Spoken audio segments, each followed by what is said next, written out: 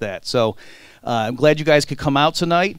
I'm going to be talking about, as Joe said, just so you guys pace yourselves mentally, I'm going to keep this kind of abbreviated. I'm going to go about 30, 35 minutes tops for these remarks, then leave the balance of the time for your guys' questions and answers, because I'm sure with a crowd with this diverse interest that'll be more lively. I've met a lot of you beforehand, so it's going to be tricky because some of you, you're lifelong fans of Ludwig von Mises, and you know his work inside and out. And others, I think, are just kind of people who may have heard that I was coming. Jim mentioned that they were surprised there were a lot of walk-ins, apparently underestimating how many of my fans can't turn down free sandwiches. So I know my people. Let me, before I forget, just make a quick little plug. So I'm with what's called the Free Market Institute. I would use the thing, but the red wouldn't show up anyway. The Free Market Institute. So that's relatively new. It's at Texas Tech University. That's in West Texas, Lubbock, Texas, and it's a group. It's its own little center, and we're hiring. We're in the midst of hiring now. We're like 7 or 8. We're all economists so far, but all free market, Austrian friendly, and we have a graduate. We grant PhDs through that program. So if either people here who are considering that, or if you know people that are undergrads who want to go somewhere and get a PhD in economics, so I'm sure many of you are familiar with the program they have at George Mason. So we're trying to establish something like that down in Texas. So by all means, just want to spread the word, since like I said, we're still relatively new. A lot of people aren't aware of us yet. So what am I talking about? Let's see. Do I need to turn this on, or is this? Can we get a Heartland person to help me out with this thing? I'm just trying to get that to advance. There you go. All right.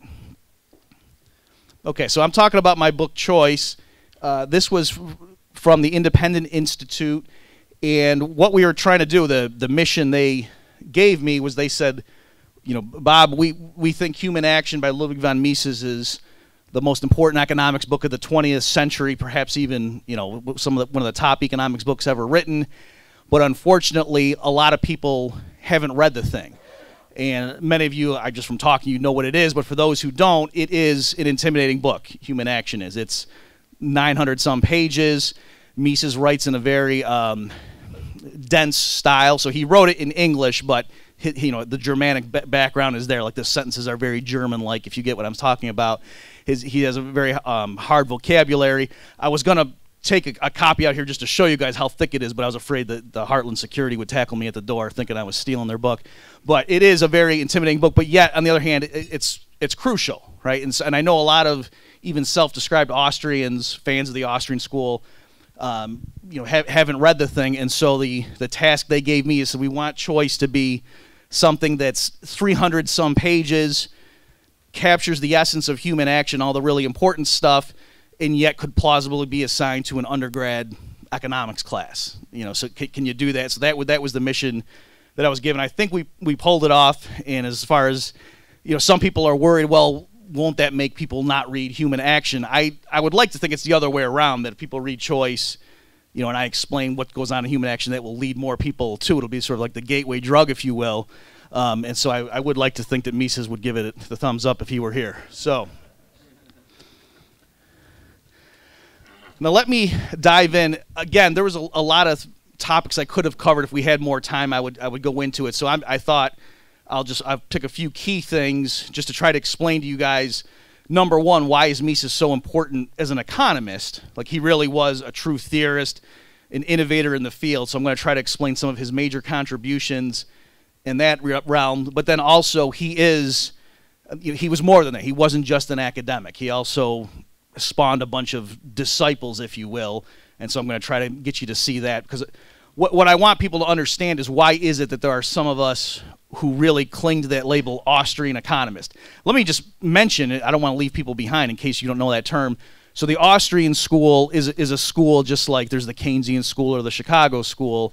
And so it was founded in 1871 by Karl Menger. And so the name comes, it's not because they study the GDP of Vienna, it's because the founders happen to be from the country of Austria, and the label just stuck. All right, but it's a school that focuses on explaining economics from the individual level. So instead of having mathematical models of the economy relating, the money supply and velocity of circulation to the average price level, stuff like that, that's not at all what the Austrians do. They try to explain the logic of individual human action and then build up things. So yeah, they can talk about the business cycle, and that's what I'm going to work on in this talk with you guys. I'm going to lead you up to Mises' explanation of the business cycle. So they can talk about macro stuff, but they try to ground everything in the actions and the decisions of individual humans, and they acknowledge up front that you can't mathematically model human behavior, right? So that's one of the things. So it's true, in practice, Austrian economists tend to be very free market in their policy prescriptions. In fact, even more so than Chicago school economists, as we'll see. But it's not that that's oh, you're Austrian because you're free market. No, it is its own school of thought, its own discipline that has their own views as to this is the way we learn economics. So I'm going to touch on some of that. Mises was hands down the most popular exponent of Austrian economics in the 20th century among economists. His disciple Hayek, many of you have probably heard of, was someone who studied, learned his stuff from Mises and ended up winning the Nobel Prize. So many people in the United States might know of Hayek as an Austrian economist. But Mises, just to give you one example, Hayek says that when he was younger, he was a socialist. And it was through reading Mises' book on socialism that converted him. All right, so that's just one example of the kind of influence Mises had. So why this top right? Why do we call it human action? That's the name of his treatise. So where does that term come from? Well, it's as opposed to why didn't he just call his book Economics or something like that, or how does the economy work? Why did he call it human action? It has to do with the way Mises conceived of what is it that we're doing in economics. And so what he thought it was is that economics was just the best developed branch of this broader field that he called praxeology. And so what that is, it's the study of choice itself. The fact that people engage in rational behavior. The fact that they have a purpose in mind. Okay, so here I don't have time to dwell on this too long.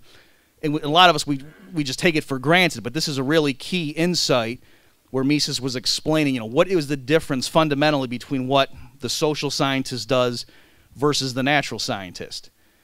And he said the social scientist assumes there's purpose involved, there's intentionality.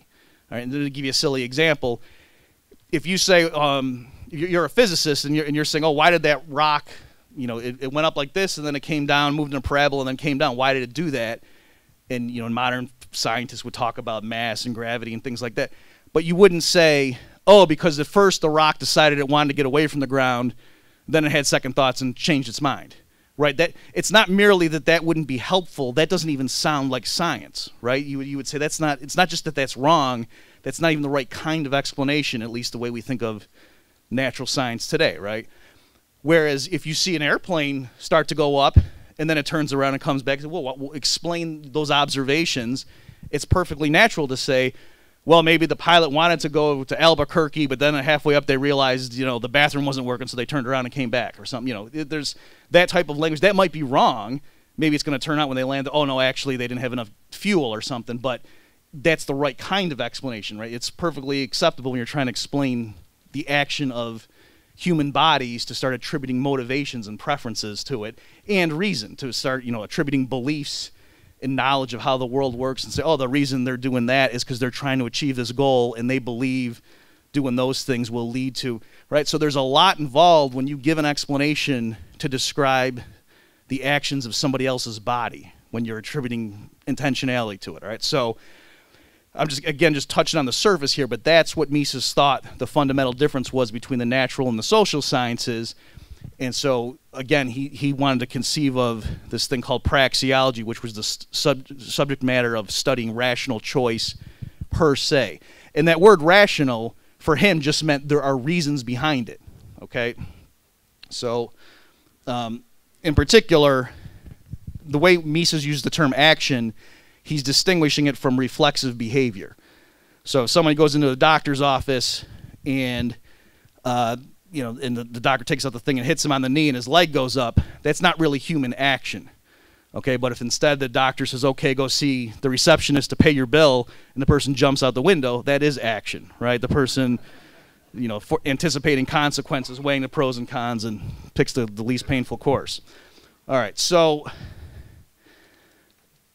let me now explain a little bit.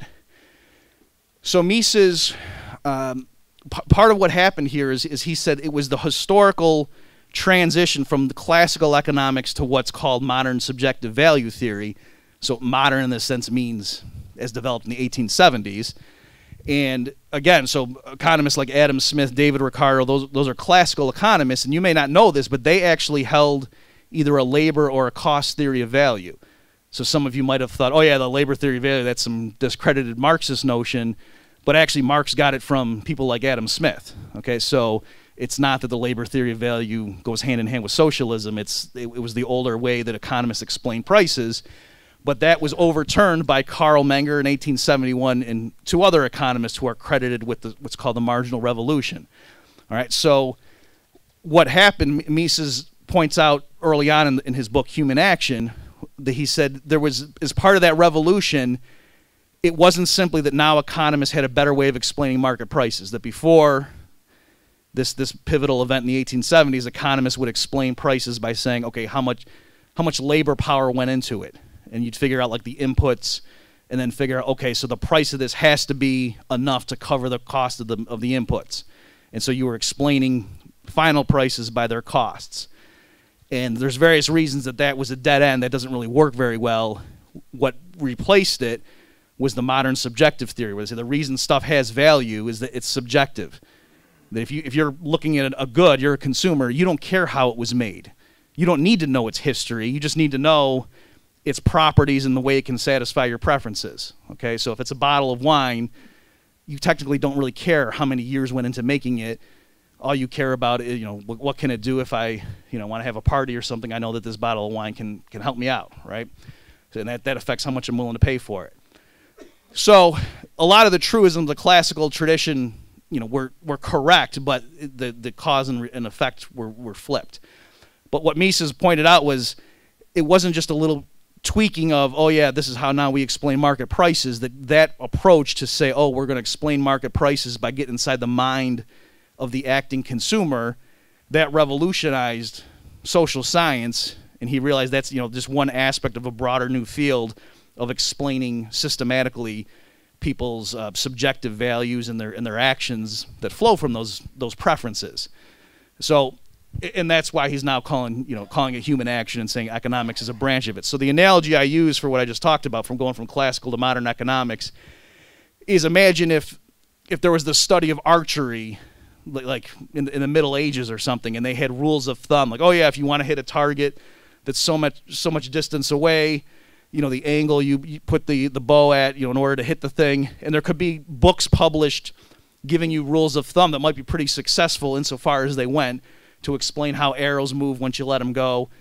And you could get some people who are really good at that, you know, give very good advice about how to hit a target under certain conditions. Oh, if there's wind, here's how you adjust, and so on and so on. But then Isaac Newton comes along and explains to you the laws of motion and gravity and so on. And then all those earlier laws about archery you would see, oh, wait a minute, these are just specific applications of this more fundamental stuff. And from that point forward, you would not have just a booklet on archery anymore, right? The laws of arrow motion or something. You see how that would be silly. So it's the same kind of thing here, where Mises is saying, yes, the specific thing, that the breakthrough, it came in explaining market prices, but once we made that intellectual transformation, we couldn't just stop there. This was now this whole new field that he was calling praxeology. Okay, let me spend a minute on what's the most controversial part of Misesian thought. And when I was younger, first getting into Austrian economics and reading Mises' stuff, this part, you know, I could take it or leave it. I didn't really care one way or the other. I just wanted to get to like the real economics. How does the economy work? But the older I get, the more I read Mises, the more I think this is pretty fundamental. So let me at least just explain where he's coming from. So it has to do with the founding or the foundation of economics and the method that we use. So how is it that we deduce economic principles or laws, if you will? So if you talk to most modern practicing economists, they're going to really want to make sure you know that they're scientists. And so they're going to say, oh, we come up with hypotheses that have testable implications, and then we go and get the data, and then we see how well did our theory match the data, and if it didn't match, then we throw it out and look for a different theory or hypothesis, right? So they want to show you we're being empirical and good scientists, we're not ideologues. But Mises thought, actually, no, that may be, and that's even like a loose version of what they do even in the hard natural sciences. That process I said is kind of naive. That's actually not how they do it in the real world, but for sure that's not what they do in the social sciences. And Mises thought that actually what you're doing in pure economic theory is you start out from axioms, for example, that humans act, and then you logically deduce implications from that. So the analogy, it's in case, so a lot of, let me just mention, so a lot of critics read Mises' writings on this topic, and they think he's like, man, this guy sounds medieval. Like he sounds like, like the church scholars or something, arguing about things that are, with no empirical grounding in, how do you ever know if you're wrong if you're not going to go out and look at the world and test your theories? Like that's the understandable reaction they have, and they think it's unscientific. But I would point out that here don't think of it like physics, think of it more like geometry. All right, so here, this is the Pythagorean theorem, if some of you may remember this, where it says, oh, a squared plus b squared equals c squared, and there's ways you can prove that. Okay, so this goes back, obviously, a long time, and how long humans have known that. So the idea is, if I want to convince you that that's true, that for a right triangle, a squared plus b squared equals c squared, I literally can prove it to you, right? I mean, not right now, I didn't prepare, but one could do it, right? And it would involve something like this. What I would not do is say, okay, everybody take out a piece of paper and take out some rulers and then draw right triangles and then measure this. And then we'll see how many of you come up with this being true or not. And hopefully most of you would come up with it. And then the few that said, no, it didn't work out, we would go and look and say, oh, no, you didn't really draw a right triangle, or you measured it wrong, or you did something wrong. Right? You see what I'm saying? We would not empirically test that. When you're going to prove something in geometry, you literally prove it such that you do it, and if the demonstration's compelling, the student says, now I see that, that's got to be true. I don't need to go test it out in the real world, that's true. If it seems like it is wrong in the real world, it's because one of the assumptions was not true. Okay, so some of you may know that the physicists don't think our world is actually Euclidean and stuff like that. Okay, but it's not that Pythagoras was wrong. It's that maybe the universe doesn't satisfy the axioms of his geometry, okay? But his proof was valid. So that's what Mises thought economic theory was like, that you deduce things logically. So stuff like other things equal, if the supply of gasoline goes up, the price of gasoline goes down. Okay, I can prove that to you once you allow me to teach you what do I mean by the terms like supply and price and things like that. Once you have those concepts, those definitions down, I can prove that, yeah, what I just said is true. Other things equal, the supply goes up, the price goes down, and you don't need to go test that. If in reality the supply goes up and the price also goes up, I'm not going to care. I'm going to say, no, it must be the demand went up too, so other things weren't equal. Okay, and it might seem like, oh, gee, well, then you can never be wrong, and what's the point? You're just but you can see, no, that is still valuable, just like the Pythagorean theorem and other things in geometry are certainly valuable to humans. Okay, that it's not just that we're arguing in a circle or we're just spitting out mere tautologies that don't tell us anything about the real world. Actually, it does. That's why we study geometry. Okay, so one analogy to try to motivate that, I say, suppose Martians showed up tomorrow, and they, and we're communicating with them, and it turns out they don't know about the Pythagorean theorem, and we somehow tell it to them in their language. They're going to be excited and think we just told them something about reality, and they're going to transmit that back to Mars, and tell them that, and they're going to tell the Martian mathematicians, and they're going, oh wow, we know something more. Good thing you bumped into those humans. But if instead we told them, oh, the word bachelor in English means unmarried male. Yeah, we told them something about the world, but it was really a bit of trivia about our conventions. You see how that's a different kind of knowledge? Whereas the Pythagorean theorem, we have a sense that there's something deeper there. That's like how the universe is built, or how reality or our mind works. Whereas to give them a definition of what does bachelor mean to us, we're not really telling them something about the external world. Right? So you get the distinction there. So by the same token, if I teach you a bunch of introductory economic principles, stuff about how you use supply and demand curves, I think you walk away from that knowing more about the world and being able to interpret things, even though technically the stuff I taught you, you can't go test it and see if it's true or not. It's giving you a framework to go help make sense of the world. Just like with geometry, if you want to go build a house or something, I think that's probably going to help you that you studied that, even though you're not going to go first test it to make sure these things are true. Okay, so that's the framework. Now, having said all that, let me mention the middle point here. If that sounded odd to you, I would just ask you. So for those of you in this room, probably, I was making a joke about the free sandwiches. You guys probably showed up because you're fans of free market economics, right? And so I would ask, why is it that you believe in the free market? Is it because you looked at a bunch of regressions when you were younger, right? And you saw, like, oh, wow, there's 3 asterisks here. This stuff must be true.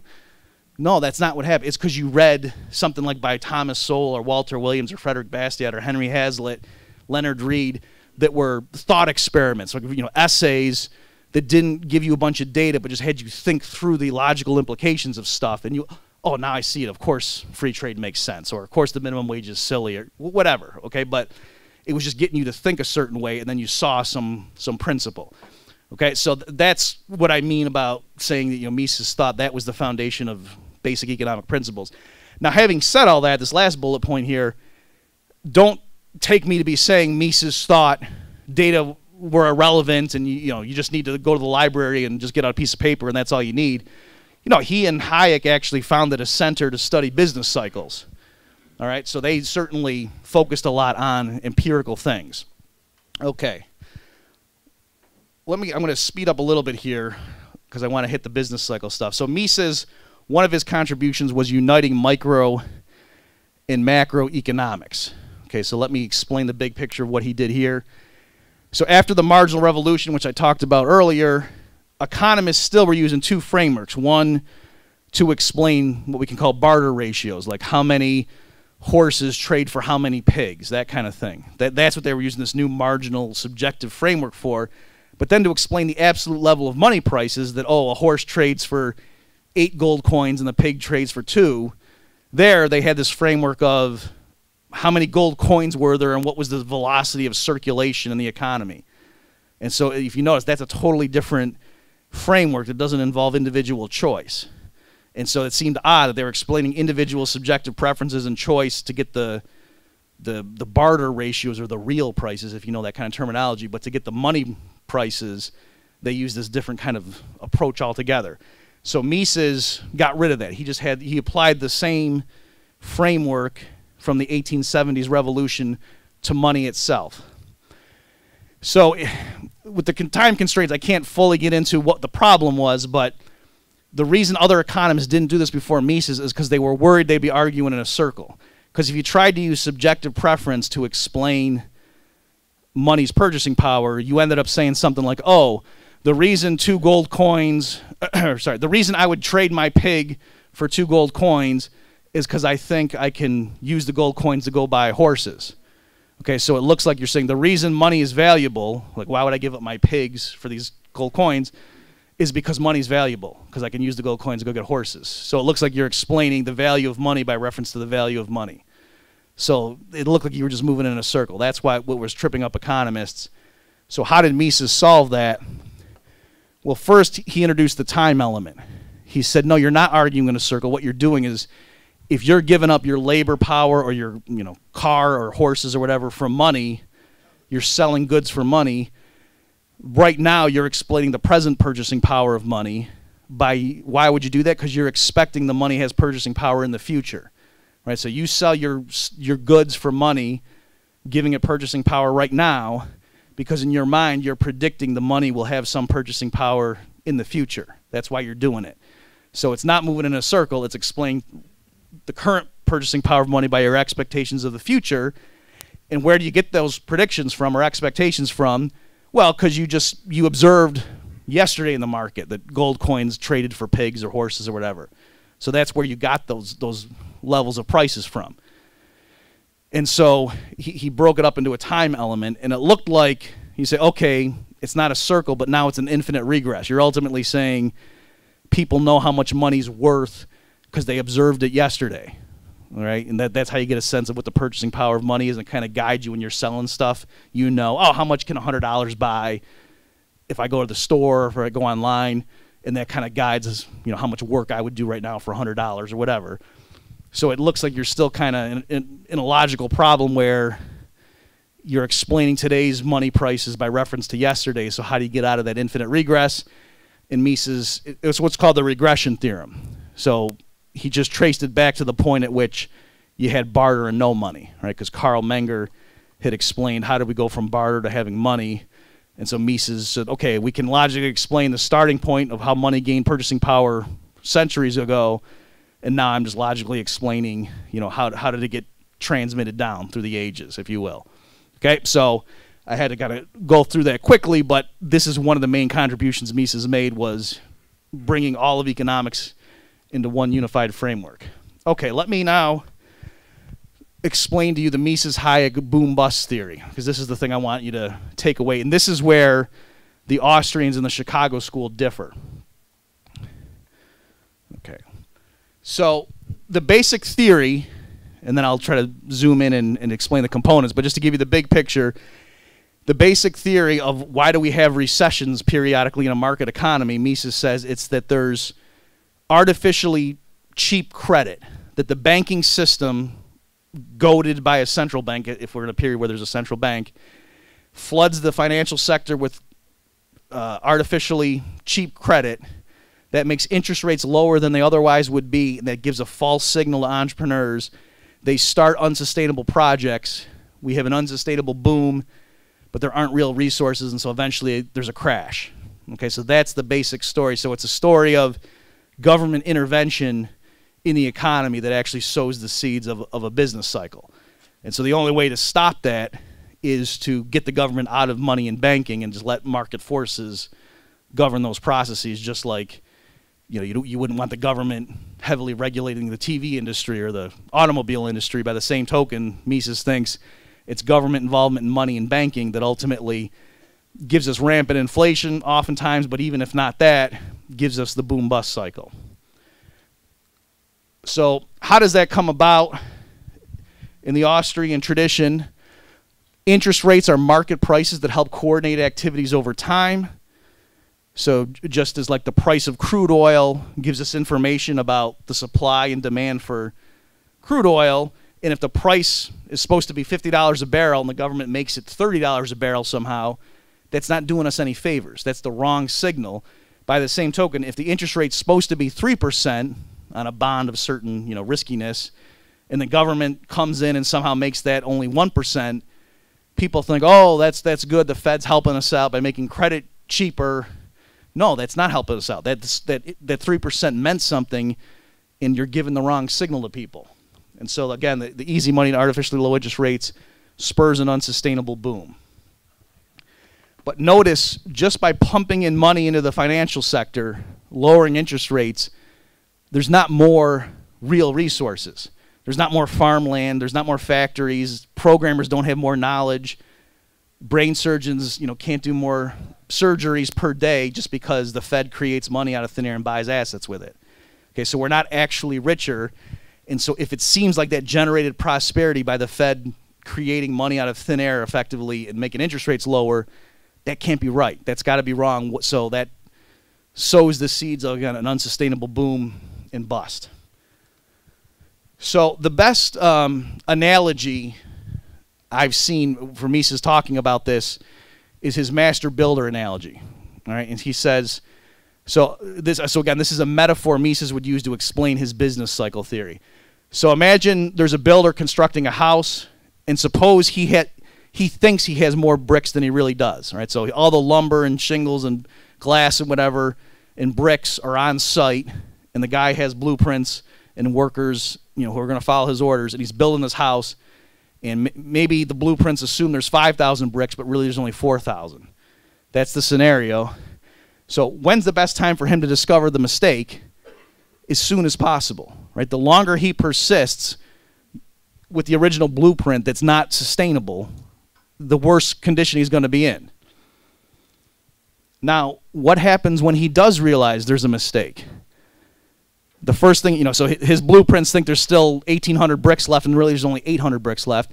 He realized that he's going to pull out the bullhorn and say, everyone, stop working. Stop right now, because we need to reevaluate. And he's going to get the blueprint out, look at the resources left, look at the half-finished house, and then figure out how do we make the best of this situation, okay? And the last component, what if, in this scenario, the master builders in the midst of revising the blueprints saying, geez, what do we do now? We've got this half-finished house. We don't have enough stuff to finish it the way it was designed. What do we do? And he's fiddling with it. And there's a gazebo there that's being built, and there's a bunch of lumber and bricks and whatever, and there's workers just sitting around doing nothing because they're waiting for the guy to finish revising the blueprints. And a politician walks up. He says, oh, there's idle resources. He says, hey, you guys, here's some $50 bills. I'm going to pay you as a politician. Take those and finish that gazebo. And so they take the bricks and they finish the gazebo. And then he puts a sign up, call it, the Frank Smith gazebo. And everyone then drives by us and says, man, I'm glad that Frank Smith politician put those idle resources to work because the market had failed us. Right? And you see that would be the wrong thing to do. That if you're just looking at what's in front of your face, it would look like the market wasn't using those resources. And thank goodness that politician put them to work doing something like building a gazebo. But you see, though, that was taking resources away from where they were more urgently needed. So that's the metaphor for if the economy is in a recession, the reason is that it was on an unsustainable trajectory. Some firms were doing something they shouldn't have done. They were sucking resources into lines that were unsustainable. They needed to stop. Those workers needed to be laid off, and it takes time to then get reallocated to where they should be.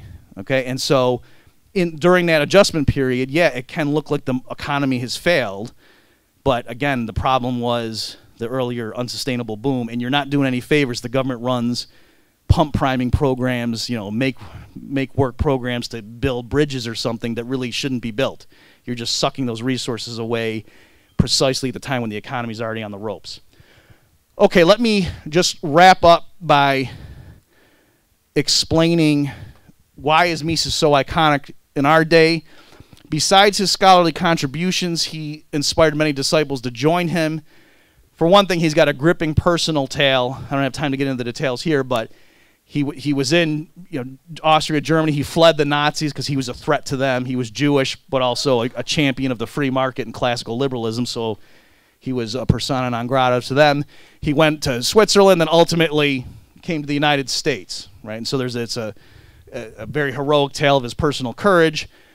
And he also wrote passionately for the layperson. So let me end, and then we'll turn over to your guys' questions, with this quotation from Mises, just again to show you some of the stuff he would write for the layperson. Because he knew, unlike, let's say, quantum physics, a lot of lay people don't understand that, but it doesn't matter. That engineers and physicists, they can still make computers that run on quantum physics. You can still send satellites into space. And all you care about is that your iPhone works. You don't need to know why it works, right? You can think, yeah, I don't believe in that two-slit experiment stuff. That's a bunch of hope. It doesn't matter what you think that. All that matters is that your thing works. But if the public doesn't believe in the principles of economics and the market economy and they think socialism works, that can screw things up because then they might vote for politicians who interfere with private property. Okay, so that's the sense in which Mises thought it's crucial that the general public learns at least the basics of economics. So let me end with this quote from Mises. He says, everyone carries a part of society on his shoulders. No one is relieved of his share of responsibility by others. And no one can find a safe way out for himself if society is sweeping towards destruction. Therefore, everyone, in his own interest, must thrust himself vigorously into the intellectual battle. None can stand aside with unconcern. The interest of everyone hangs in the result. Whether he chooses or not, every man is drawn into the great historical struggle, the decisive battle into which our epoch has plunged us. Okay, so thanks everyone for your attention, and I'll wait your questions.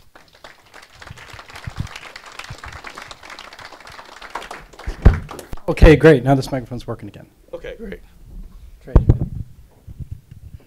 Okay, is there a question and answer time? We have 2 microphones going around the room. If you don't speak into the microphone, people watching the live stream can't hear you, and it's harder for people around the room to hear you as well.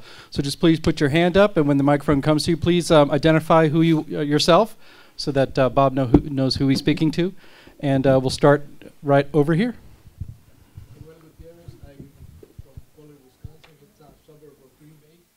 I understand the concept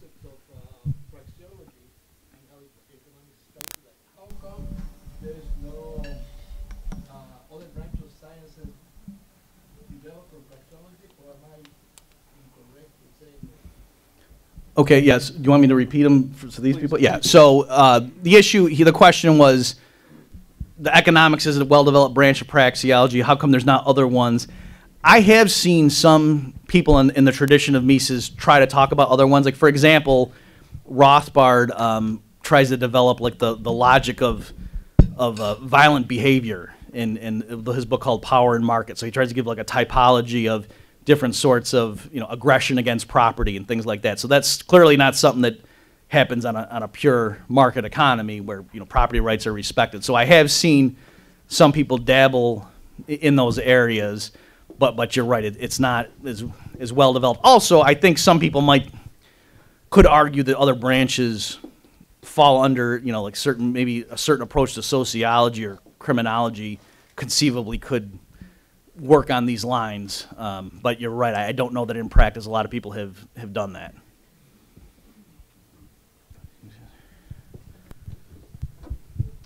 Hi, my name is Barrett Wadick. And my question is, I'm just curious your opinion on the long-term effects of the Roosevelt, the stimulus, and all the stuff that he did during the Great Depression. Like, how has that negatively affected our economy? Like, how long-term has that affected us, and are we still suffering from the policies he implemented during the Great Depression? Okay, great. Yeah, so I would point you to my book, The Politically Incorrect Guide to the Great Depression, where I talk about this stuff. I wish I could hold up. But let me explain. So in the Austrian story, the Federal Reserve in the 1920s had an easy credit policy that caused the stock market bubble. So the 1929 crash, Austrians, loosely speaking, would blame on the Fed and say that was because the easy credit. But if the federal government's response to that had just been literally to do nothing, what people said Herbert Hoover did, but he didn't in fact do. So Herbert Hoover, in his memoirs, you kind of feel bad for the guy. He's saying, I get this bum rap like I did nothing. No, I was the most interventionist president in U.S. history. And I was like, yeah, you jerk, that's what happened, right? But so you could see where he was coming from, thinking, why is everyone thinking I did nothing? It's not true. And so it was the interventions of Hoover and then FDR that made what should have just been a bad boom bust that would have worked itself out in 18 months. So that's one way of looking at it. How come previous financial panics or depressions with a small d didn't end up being as awful as the Great Depression? It's because those earlier U.S. presidents really did nothing, more or less. It was precisely because of the New Deal and the stuff that Hoover did, which anticipated the New Deal, that made the thing draw out.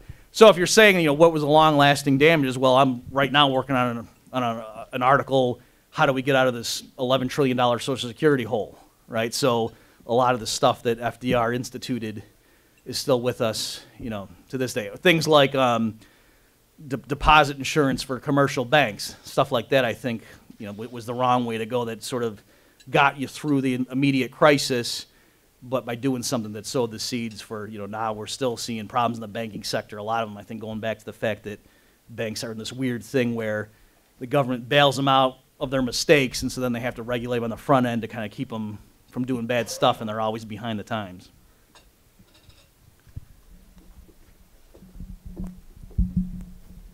Hi, Liliana Fargo. I actually teach at DePaul University, so I understand a little bit of your lecture. But in any case, so following the boom-bust theory of Mises and Hayek, I guess the implication will be that in a nation, we shouldn't have someone like the central bank manipulating interest rates, because that will create mostly inefficiencies. But at the same time, I think in Washington, even among Republicans, I don't think there is much sympathy for the idea of eliminating, for example, the Federal Reserve. Maybe only Rand Paul will be supportive of that idea. And among Republicans, I mean, even Trump would suggest that the way to solve national debt issues is by printing more. Right. So it's kind of concerning that that's the view in Washington. Now, what is your perspective? Do you think that will be a good idea, the elimination of the Federal Reserve and replacing that with an alternative system? Yes, and it's funny you brought up Ron Paul, because when he was running for president, I thought, just shows that I'm a bad politician, I thought, oh, just talk about legalizing drugs and pulling the troops home. That's what college kids, and instead they're going, end the Fed, and it's because I taught at college level, and when I talk about monetary policy, the kids wanted to die. So it was amazing he made it cool and sexy to talk about the Fed. But so yes, ultimately I do think that would be the way to go. Now, if you're saying, okay, if they got rid of the Fed next Thursday, wouldn't that be problematic? Yeah, it would.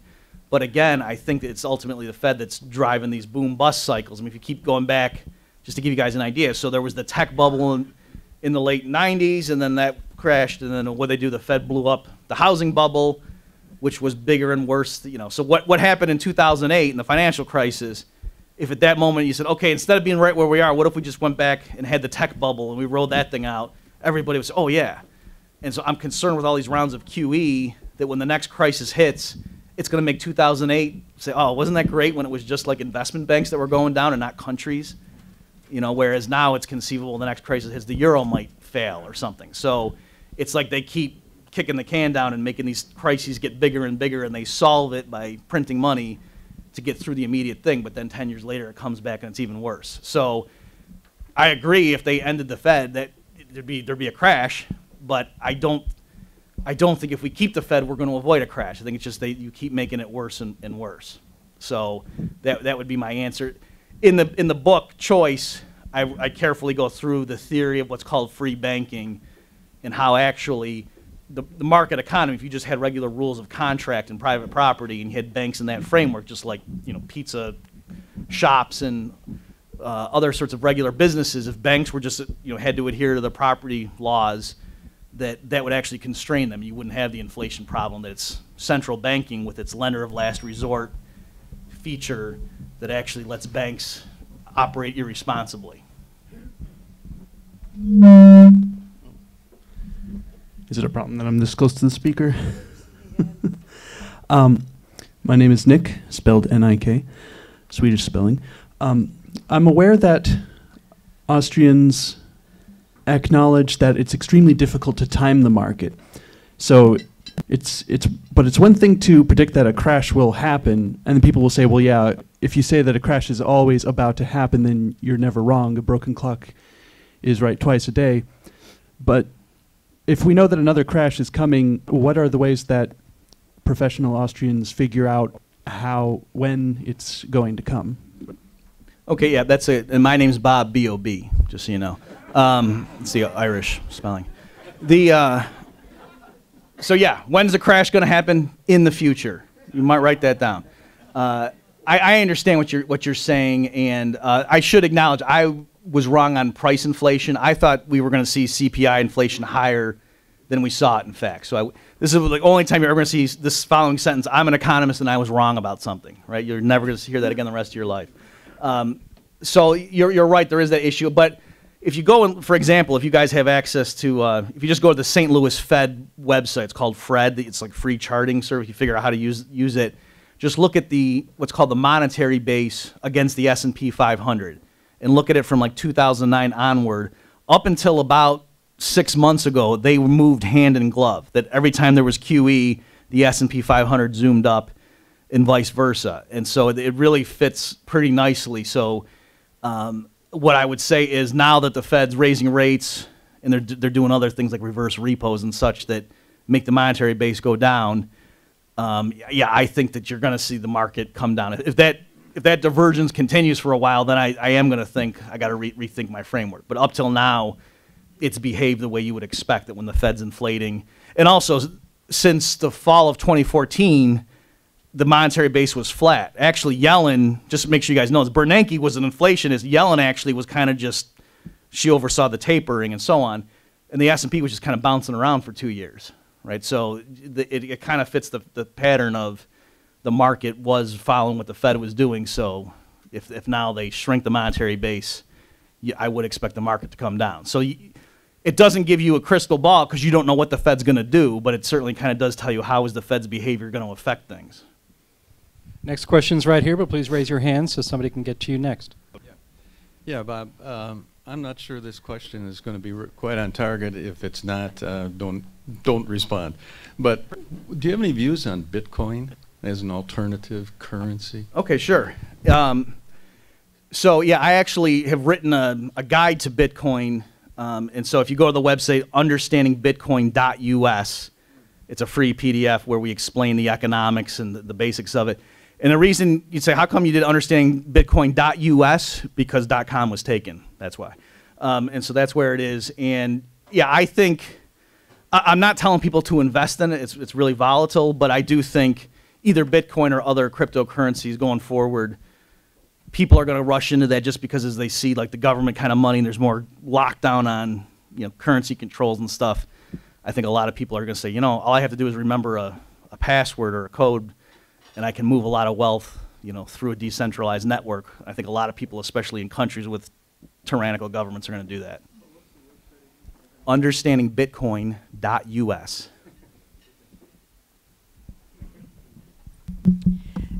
You know, my name is Betty, but what you were talking about, the economists, very few economists say that they're wrong. There's so many of them that none of them get the timing right.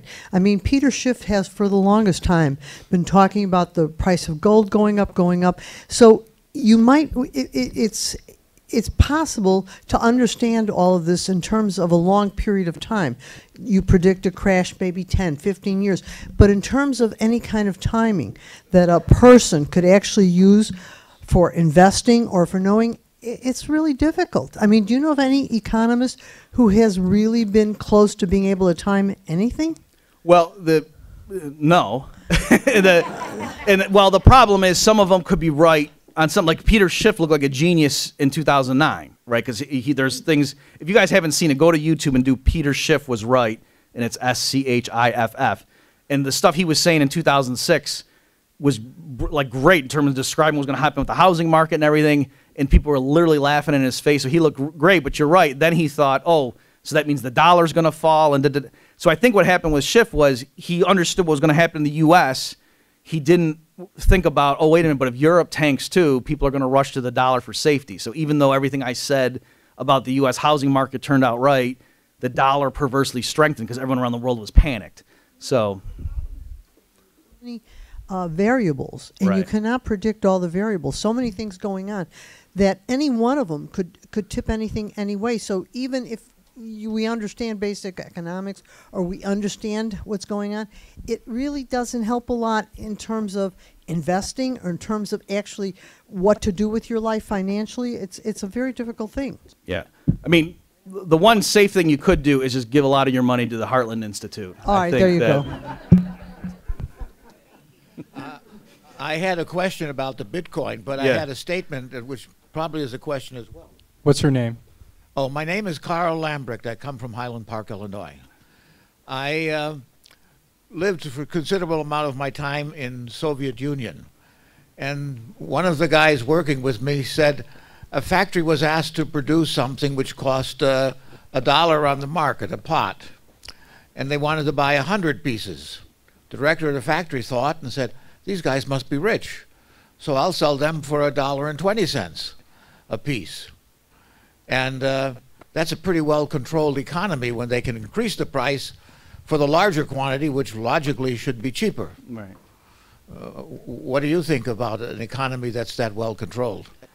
Yeah, so, and I should mention, one of the most important contributions Mises made was his critique of socialism, but just with the time we had, I wanted to focus on the business cycle stuff. But yeah, Mises had a critique saying that the fundamental problem with the socialist economy, even if the incentives were, even if the workers did everything that they were ordered to do, even if the planners, you know, weren't corrupt and they really wanted to help their subjects, they would lack genuine market prices. So they would not have the information that market prices give. So they wouldn't know, even ex post, are we doing the right thing? That yeah, a factory, they could have engineers and physicists and chemists tell them, yeah, we've got this much metal coming in the front end and glass and rubber and so on. The workers show up and this many cars come out the other end of the factory every month.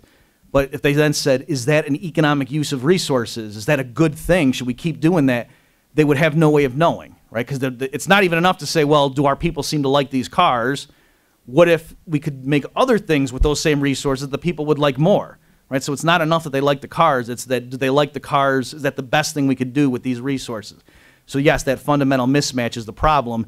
I heard other anecdotes, I think kind of similar to yours, where some of this might be apocryphal, but along the lines of if the the factory gets the order from the people at the top, the head of the Communist Party saying you need to produce whatever 1,000 kilograms worth of these screws per day or something, and they just realize they just make one giant screw that's 1,000 kilograms, right? So there you go, right? Because if all they care about is following the bureaucratic rule, not satisfying their customers, then they'll figure out what's the cheapest way for us to do that. So Pete Becky has done some work on this stuff, and they arguing that the reason, it's almost like when you really get how bad socialism is, you wonder how come those people just all didn't starve to death. And a lot of them did starve, obviously, as you know, but part of it was just saying, well, actually, they would, they resort to the black market. That a lot of it was they wouldn't actually do the rules. There was a lot of, corruption, people doing stuff behind the scenes, and that's kind of how the system groped along. But you're right. Officially, it just leads to craziness. I have many stories like that. Okay.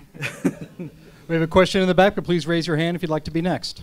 So my name's Anthony Ciani. I'm here from Palatine. So first, I'd like to say I think you were correct about the CPI.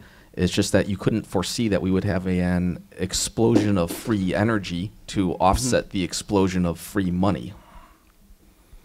And then as to the question, so one of the issues I have is competing against other schools of economics. For example, I think this last year or the year before, we had a panel of socialist Smithites that embraced some rather, I think, shoddy research that proclaimed action was an illusion. And I think you're aware of that. For people who aren't, I'm referring to the Nobel Prize in economics. It was a research, by the way, I dismissed in a 10-second argument, and rather convincingly. But how do we convince people that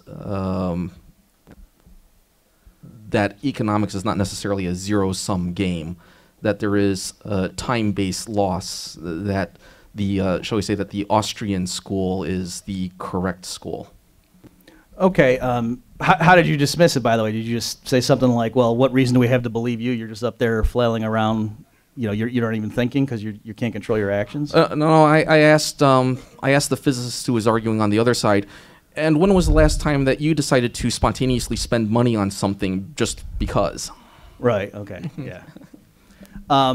So yeah, as far as in terms of getting value across and it's not a zero-sum game, something as simple as, so this is one way I try to get someone to see the difference between like objective features of goods versus the subjective value. If you have two kids at lunch and one's got a peanut butter sandwich and one a bologna sandwich, and you say which of these, it can't be that both students walk away with the sandwich that has more calories. That one, they might both think that, but one of them's wrong, right? There's an objective fact which of these sandwiches, or they can't be that both walk away with the sandwich that is heavier. That can't be true. One of the sandwiches is heavier, that's it, because that's an objective feature. Whereas it is possible if the kids, say, oh, I wish I had peanut butter, and the other kid says, oh, I wish I had a bologna sandwich, so let's trade, they can both walk away with the better sandwich, the sandwich that has more value. And that's not a contradiction because value is in the mind of the beholder. So that, just a simple little example like that shows how trade is a win-win or a positive-sum game, that it's not that if one person walks away winning, then the other person must feel like a loser, that doesn't need to happen. But again, it's because value is subjective. So, that simple little insight, and then you build upon from there. One field in the last couple of decades is behavioral economics, writers like Daniel Kahneman. What impact is that having on current economic theory? Okay, yeah, so there's a lot of work where economists are, the way you would hear it reported is, oh, economists like in the behavioral research and what's called behavioral economics, or some people might call it like psychology and economics, the intersection of these things, is they will say, oh, they're overturning like the postulates of standard economic theory. And maybe people aren't as rational as we thought, or this throws into no doubt all of the conclusions of standard economics that you learn in fundamental intro classes. And that may be true for the kind of stuff you would get if you went to MIT or something and learned economics there. but it doesn't apply. That stuff's all perfectly compatible with the kind of economics that Mises taught, for example, so Austrian economics. So like I said, when Mises talks about rational choice, the word rational just means you're using reason to try to achieve an end. So if you see people doing a rain dance because they want it to rain and they want the crops to grow, that's not irrational. There's a reason for what they're doing. It might be wrong in our mind, but he would say that's action. Okay, so in Mises' view, economic science is not dependent on assumptions about the way people make decisions or anything like that. And so Austrian economics is largely not susceptible to the critiques of what's called behavioral economics. Hello, I'm Andrea Wadick from Wakanda, Illinois. And I was wondering if you would talk about the socialism that's in Europe, Germany, the Scandinavian countries. A lot of young people seem to think this is a good option. These people here are happy and they have everything they need. And we were in Canada on vacation, and they even told us, we like our system, you know, here. We like it because everyone is taken care of. And so can you talk about how these countries seem to be thriving and seem to be happy, yet it seems you would say the economics they're following are faulty?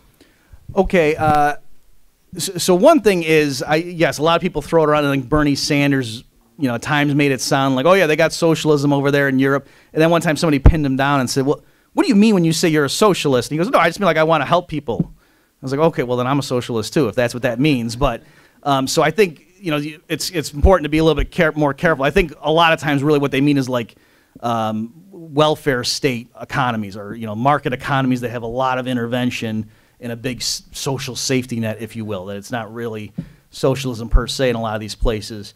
Right here, like off the top of my head, I'm not going to be able to give you a lot of specifics. I do think there are, I would point you to this, if you go and Google Contra Krugman Scandinavian countries, Tom Woods and I have this podcast called Contra Krugman where we take on the arguments of Paul Krugman every week. And so, yeah, one time he was holding up, I don't remember if it was Sweden or Norway or something, is like this, yeah, this excellent example. And so we went through point by point and tried to address those arguments. All right, so right now I have not looked at the data recently, so I don't want to misspeak, but I do think it, so I don't agree with those statements. Also, too, I think a lot of places you're comparing apples to oranges, okay, that it's like the demographics or whatever in the United States don't match up with in some of these other places. And so it's not obvious that it's a fair comparison of their institutions versus ours. Larry Greenberg. I come from Skokie, originally from Brooklyn, New York, where every child by the age of, let's say, junior high, understands that some things have more value than others, and that that if you have more of something, it's usually going to be cheaper. And so there is an obvious understanding of the market that kids have. So I'm asking you this question as a college educator. By the time you get college students, most of them are socialists. Mm-hmm. Where have we gone wrong in the educational system? Why is that understanding suppressed? Dust. Yeah. Well, I blame you. I think you should be doing a better job. You're right. We're doing like triage, that we're getting people and trying to say, whoa, you've been filmed. So that's what they think, because that's how the press talks. Everyone just assumes, yeah, the way to jump. Consumers aren't spending enough at the mall. It's, you know, economists are worried because such and such, right? So we're learning, the reason the certainly an element, but I think, you know, I went to a private school and I was taught all kinds of wrong history too. I thought that the free market caused the Great Depression.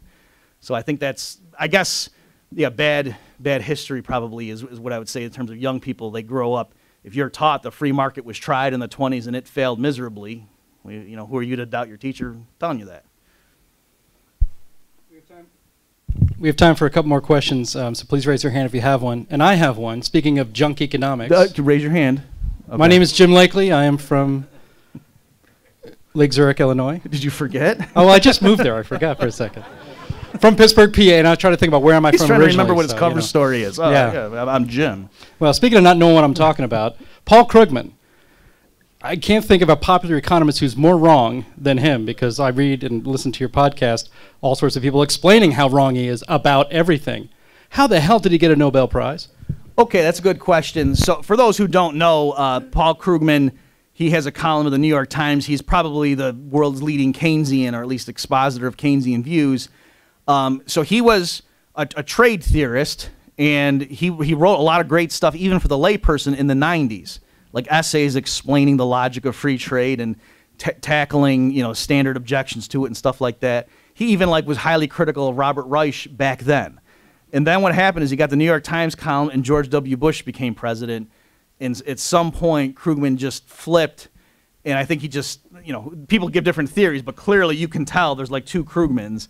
The economist from the night. He wasn't like a right-winger in the 90s, but he was more of a mainstream economist talking about the logic of economics and how conventional attitudes, you know, are often wrong and stuff like that. And then now it's like he was a cheerleader for Hillary Clinton, and it was like he was very partisan. So to answer your question, the work, so he won it for his work on trade theory, and the trade theory was, it was respectable. Let's put it, you know, so that's not my area, but I've read, you know, what he got it for, and it was not the stuff that you would think of now as being the work of Paul Krugman as epitomized in the New York Times column, that he did, you know, advance the academic mathematical models of the economy and international trade theory, and that's what officially the prize was for. However, a lot of cynics think the reason the Nobel Committee gave it to Krugman was because they wanted to give him a better platform to criticize George W. Bush. So you can't get inside the minds of people, but that wouldn't surprise me if that had something to do with why did they give it to him. But the reasons they said for why they gave it to him were not crazy. If you say so. Okay. Speaking of prizes, if you have any more questions for our guest tonight, Bob Murphy, you can talk to him while he signs your book. If you haven't yet purchased it, we may have a few left, but a lot of people have bought them. Hold this up for the camera so people can see it. How about that? All right, great. And so let's give our speaker a round of applause, please. Very good. Keep it up there. That's very good. And so, I'm sorry, we have a... Ariana? This group is so vitally important, bringing in speakers like this. This group is needed. I recently heard Thomas Friedman speak at Aurora University, and he said if Trump does anything on climate change and opposes it, I'm going to write about it and do everything. I'm working with major corporations who have signed on to the UN and Obama climate change. Somebody's got to speak out. This group does, and on other issues. So this is an extremely important group, and I tip my hat to all of you and our speakers, so thank you. Well, thank you for that great endorsement of the Heartland Institute. Very much appreciated.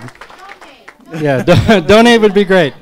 All right, and so actually, so now we're back in the regular schedule of Heartland events, which are usually Wednesday nights. Next week is School Choice Week, which is celebrations all across the country. Heartland's been participating in School Choice Week for many years now. We're having Jamie Gass from the Pioneer Institute. He's going to be talking about Blaine amendments, which basically that the left has used to sever private schools from any even tangential support from the public, which didn't used to be the case for generations, but they've kind of put a wedge in there to prevent that from happening and prevent the growth of parochial and private schools. If you want to learn a lot more about that and its history, please see us here next Wednesday night, same time and same channel. Thank you all very much, and we'll see you next time.